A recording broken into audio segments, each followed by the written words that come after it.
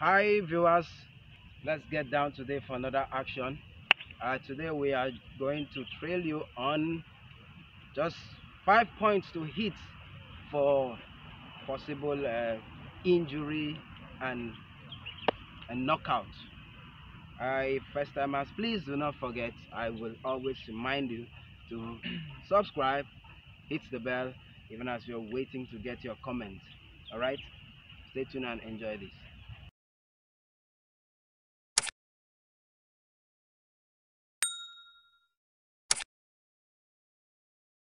Okay, we want to talk about, like I've already explained, we want to work on some points, 5 points specifically, on how to bring down your opponent, knock him out, on or either possibly inflict injuries on him. So this is how it's going to go. Ready? We're going to swing a punch, and I'm breaking it at first before we take the full action. Now as he comes with a punch, go. Bam. That's one. And the next thing I will do is strike here. Then from here, I go palm here to the groin. Alright? Okay? Now, we take that again. Now, I explain. Now, he comes with a punch. I take this. This is elbow strike. Striking his elbow is the joint by his elbow inside. Strike it.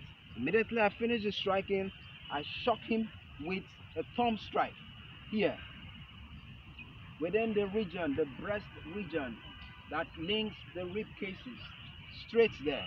And after that, I take a strike to the groin. Bam, there to the groin. All right. Okay. Now let's see that again with a clearer explanation. He comes, I go palm here, one, and I go two here, and I go two here. I can decide to go there. Aye! Da!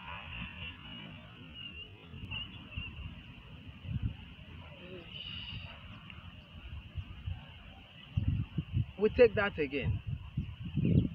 Now I'm going to follow him up after the groin, if the need be. He goes pam, pam, pam. Okay, for the last time. Ready, go. 1, 2. I can follow up there if I want to. Bam. Aye.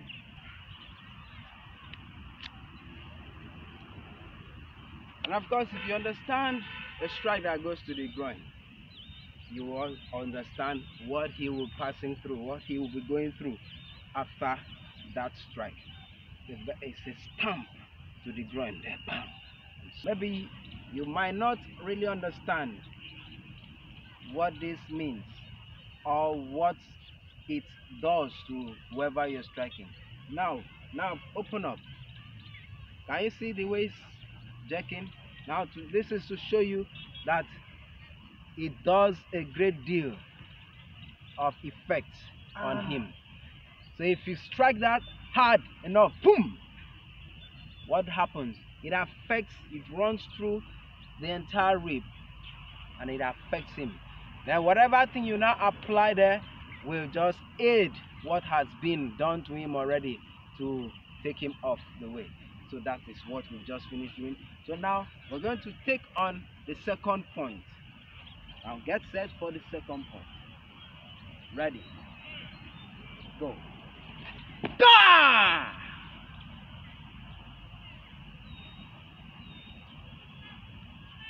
Now from here, if you care to apply this, because his face is down, still okay. You care to apply this, still okay. Care to strike from the top, still okay. But first you need to understand what you've already done to him. Now the punch goes right to his solar plexus. Now what happens is this. Let's take it slowly. He comes with a punch. I bounce this down. I go here first. to make him keep the place clearly open for me, and I go straight there to the solar. And I didn't punch this way, but I penetrate with the two knuckles straight to the solar. That's what happens. And I am punching and jacking him up at the same time, so it penetrates real good. Alright, that is exactly what happened there. Now let's take it slowly again from there. This is the parring. 1, 2, and 3. That's what happens. It's a hard strike, and it's a very devastating strike. If you don't understand it, just pick up somebody and just do this. Don't strike, just light like this. You can see what is happening. It's trying to refrain back, so to show you that it is not a child's play. So that is the second point, which we among the 5. That's the second point. So from here, I think there's no more explanation to be done here, because it is very clear. Solar plexus and the parry, pam, it goes there. You go 1 and go like a circular motion. The punch comes, you go 1, punch follows, and it goes there. This punch, the one here, was to bring him down like that, and then there. Good. Alright, now we've done with the second point, so now let's move on the third point. The third point goes this way. Now let's assume your opponent is coming with a strike, headlong strike, probably with a weapon, stick or whatever, but as far as he's coming headlong strike, this is what happens. So now let's see a headlong strike. The first step there, and the next thing is a crush here. You can see what is happening. If you crush this palm, that alone means you are telling this man, the leg, goodbye, because this leg will break automatically. Will dislocate from the knee automatically. Okay, now if you want to show a bit of leniency, you still want him to make use of that leg. Now you go this way. Now come up again. You side step. Now sidestepping in this manner, because you have already plan to show him mercy by not taking off his leg entirely. You step forward and then take the strike from the back. He breaks forward. Now from this point of breaking forward, you can decide to do anything. 1 there, 2 there, and it's gone. Comes up. Right. For further explanation again, we take it again from top. Now he comes with a strike. He goes, I step and I crush. This is crushing. Crushing, this leg will go. It's coming straight from the side here. Side strike. If you go to here, he will bend. It means you're showing him leniency. But when you do not want to show him any leniency, you want to end this leg for him. You want the leg to dislocate totally. You're coming straight to the side here, and that's where you go. You can hear the shock, you can feel the shock from there. Good. Straight one there, it crushes down. Alright, now showing the leniency, let's show the procedures again. Now you want to show him a bit of leniency. He comes, go step, you move. Now you go to the back, in between the knee, and strike. Bam! He breaks forward. Breaking forward, you now add this 1 to the jaw. You add this again 2. And if you care, you can add a stamp there. Okay. That's as good as that. Now, I don't think we need further explanation for this, because I have shown the 2 points in one, that the way that this technique works. The 2 points in one. Showing you the one that you want to show him leniency and the one that you actually want to inflict a lifetime injury. Because that point you strike there, it's a lifetime injury because the leg goes like that and it's gone. From the knee, it's gone. Now to show leniency, you tap from the behind, in between, and it breaks forward. Breaking forward is not that he will not have injury on that knee. He will, but it's going to heal over time. But the other one is gone. That knee is gone totally. Alright? Okay, now let's make do with that and prepare for the fourth point. And this is how it goes. Now first we want to assume that this person is coming in with a push. You know, sometimes it happens that way, that somebody comes in to molest you first of all by trying to show who is this, or who are you, and all that. So that is the process or the procedure of what is coming to do now, and this is what will follow suit as he dares to do that. Now try to make that push. Bam! This strike goes straight to the nose. Strike there. Now when I strike this, bam, it will trigger him backward 1 or 2 steps back a bit. Now what happens is I pull myself and I take this to the groin, tap the groin up, bam, and it goes down just the way he is now. Now from here, it's left for you. He is at your mercy. It's left for you to make the choice, either to apply any other thing to it, either to take him up from there again and add this again to pat him down. You are at liberty to make that choice.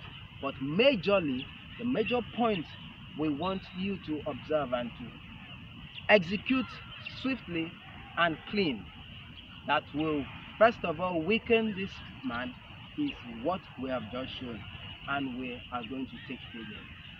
From here, you are there and he dares to come to make the push. You step with that. See that? One time step and a stamp to the nose. There he goes. And you now pull this palm to the groin. And it goes, and you dare to do this. You take him off totally. That is exactly what happens. That's how it works on the street. Okay? Come up. Now, the strike covers from here entirely. The mouth and the nose stamp together with this. If it is hard enough, it's going to inflict injury on the mouth and on the nose, and it can cause him nose bleeding. Immediately he bleeds, and that will disorganize him. Takes 1 or 2 steps backward, and you then apply, because by his movement and he has lost contact, lost control rather, he has lost control. By that, he's open, the groin is there, another effective area.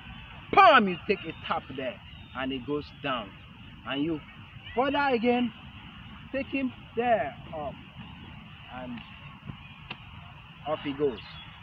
Alright, so that is a very good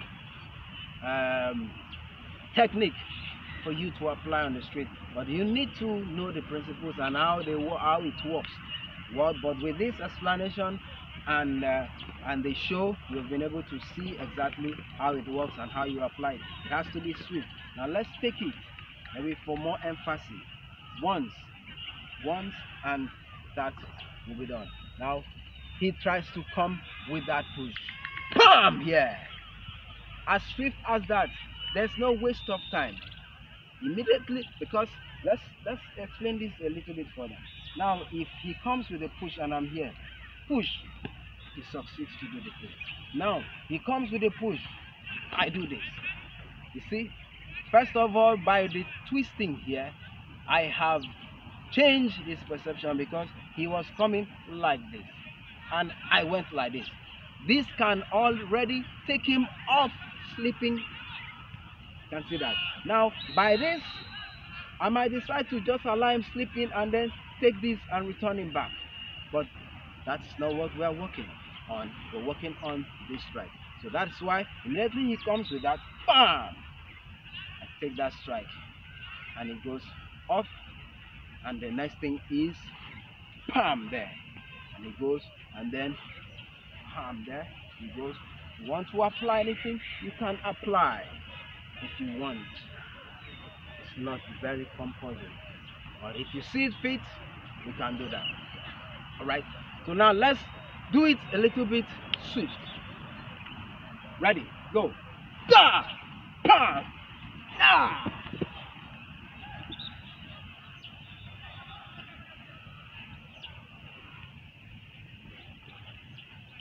Right, so that is it. All right, I think that's supposed to be the number 4th point, right?